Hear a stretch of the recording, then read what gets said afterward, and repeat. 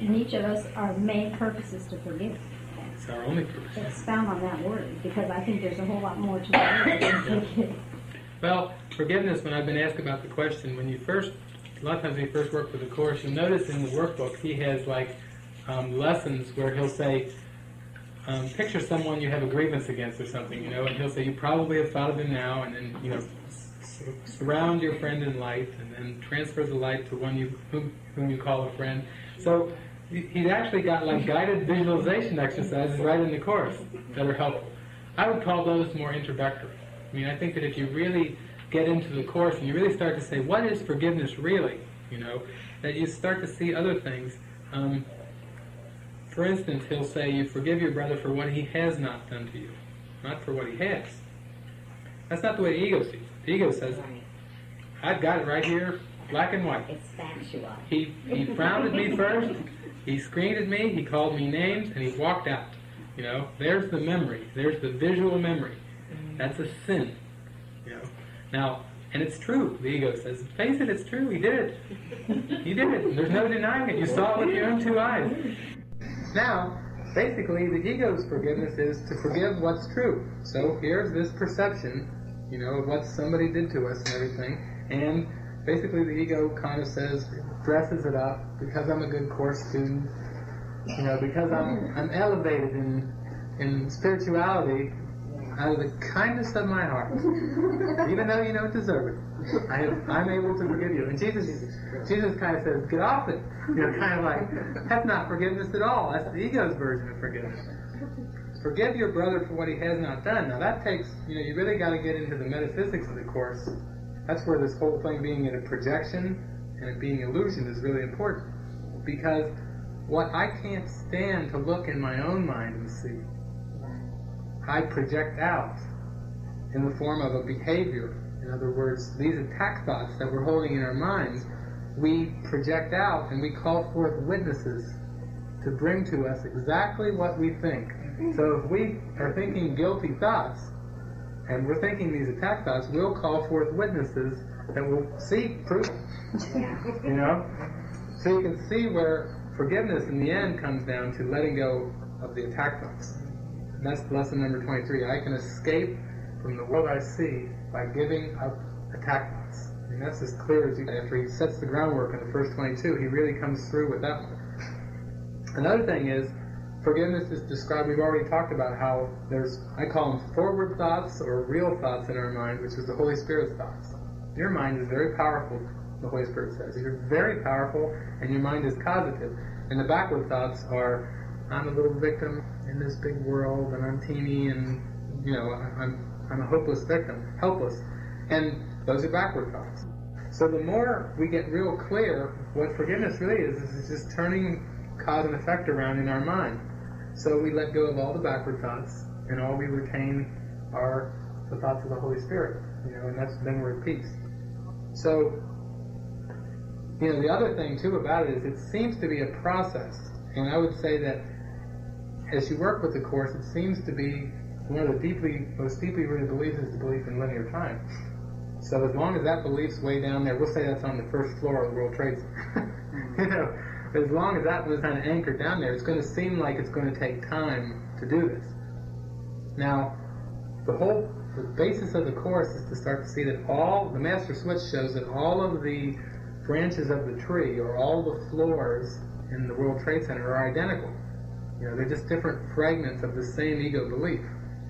As long as we believe that they're different, and that some concepts and beliefs, or like we were saying earlier, are more valuable than others, are important, then it's like I'll hold a few back from the Holy Spirit, and it seems like I'll go through the tree and say, I'll give you this one, this one, this one, this one, this one, this one, As long as we retain some beliefs, it's kind of like saying that we want to hold on to some illusions.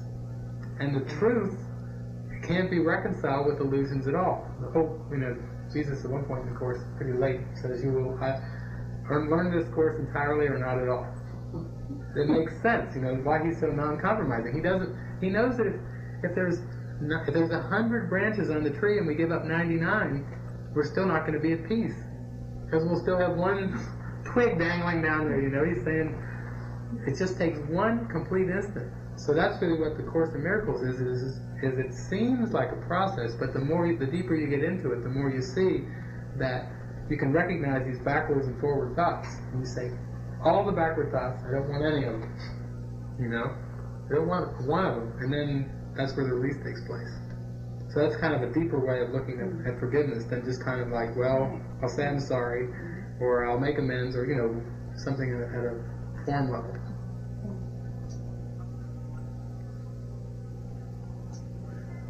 What does David Hoffmeister's mind do all day? I watch. Do you?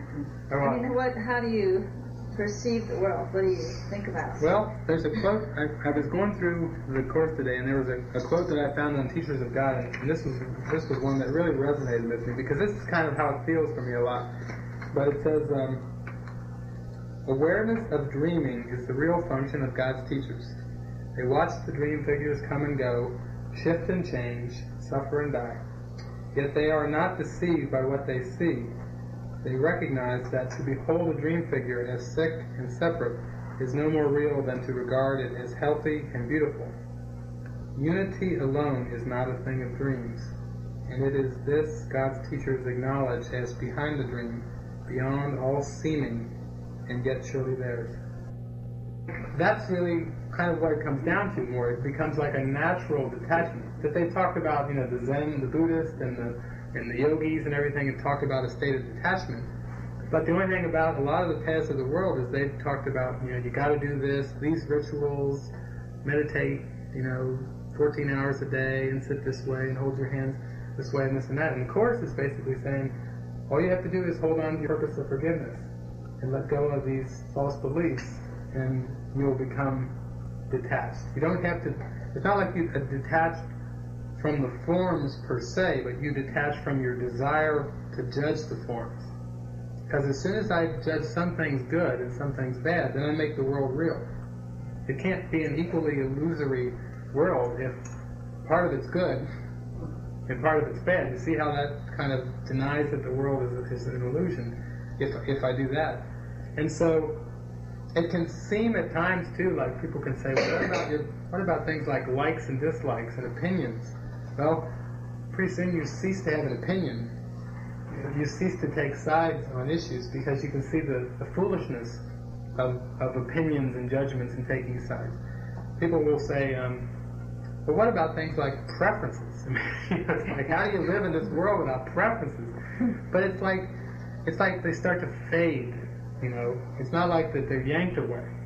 That was my old way of approaching things. Was kind of like if you had, you know, desires and it seemed to be so powerful and so strong, instead of wrestling with them, the more you stay focused on your purpose, it's like they start to dry up, you know, and then you can like flick them off like some dandruff instead of, you know, wrestling and battling with them, which is the way it seems for a lot of us. That when anybody who's been in addictions in any way, shape, or form, you know, that's really what it comes down to. Is judgment is our only addiction.